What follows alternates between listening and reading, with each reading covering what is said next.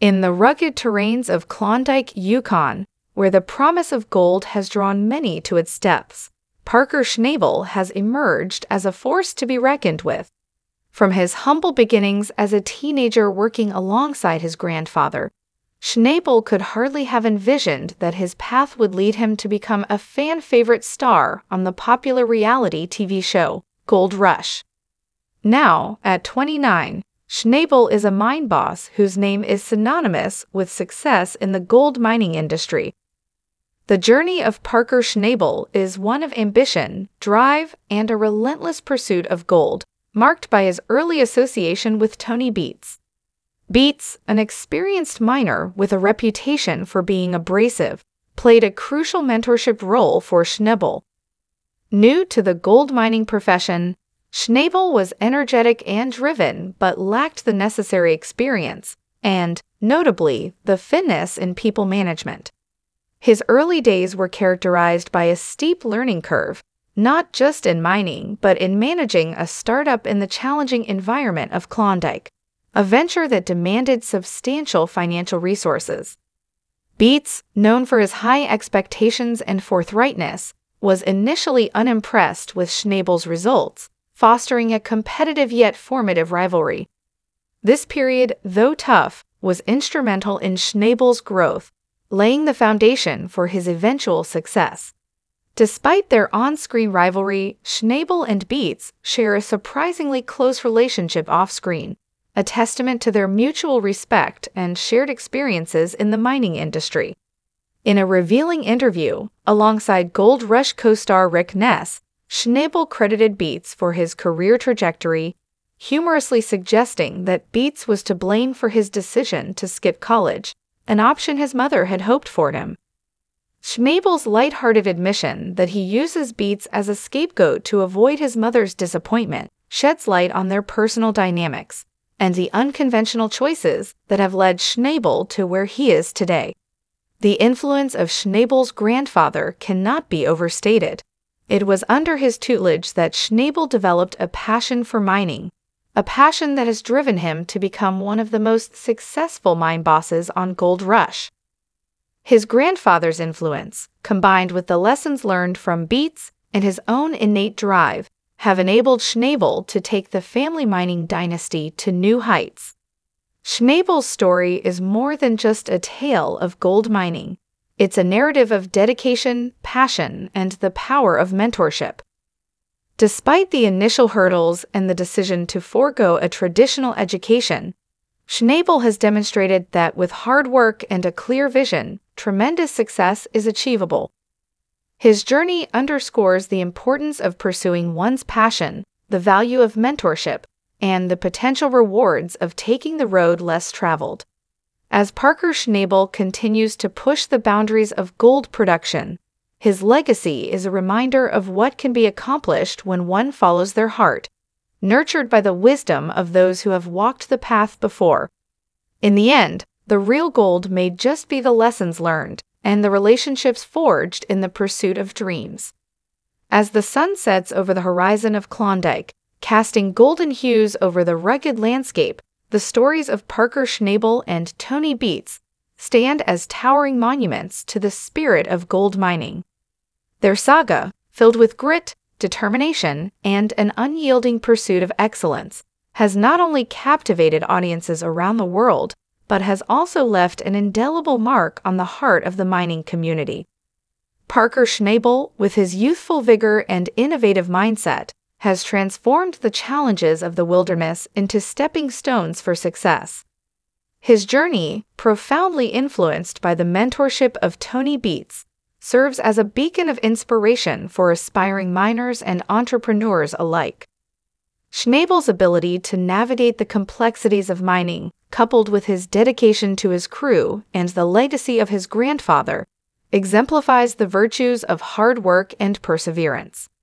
Tony Beets, a legend in his own right, embodies the ruggedness and raw honesty of the mining world.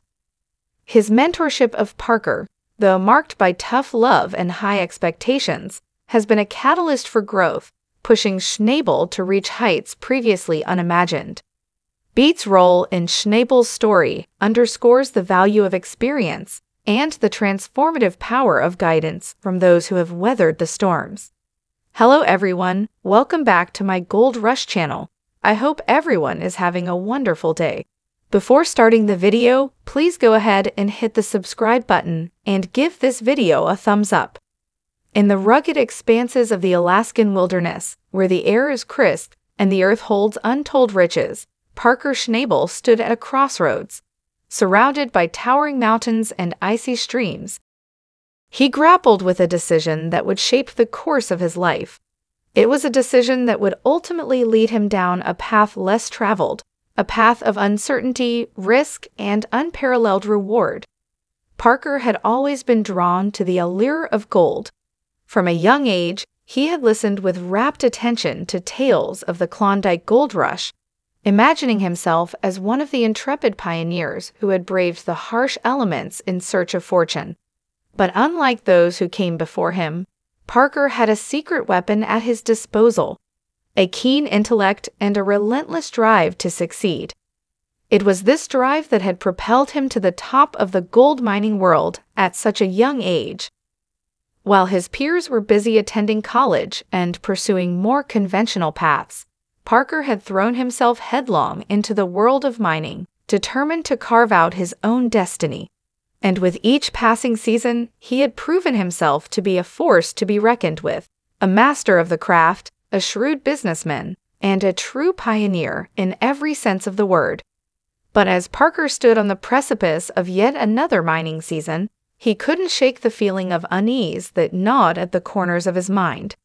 Despite his success, despite the vast wealth that lay at his fingertips, there was something missing, a nagging sense of doubt that refused to be silenced. It was then that Parker received an unexpected visitor, a figure from his past, a mentor of sorts who had once played a pivotal role in shaping his future.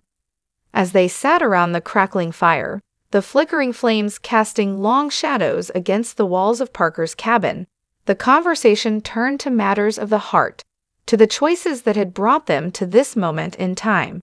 And it was here, in the quiet solitude of the Alaskan wilderness, that Parker's mentor revealed a startling truth, a truth that would shake him to his very core.